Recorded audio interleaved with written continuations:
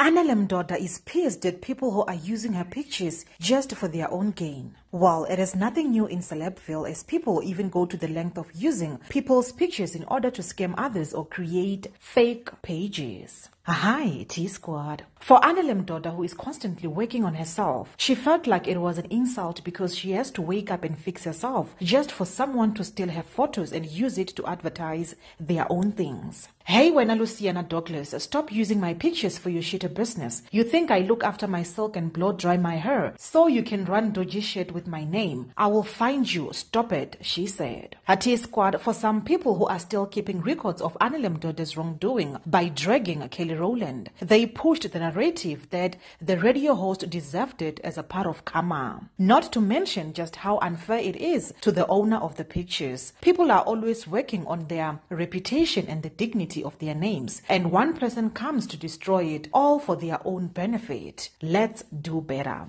And that's it for now, T-Squad. Do leave your comments down below. I love you.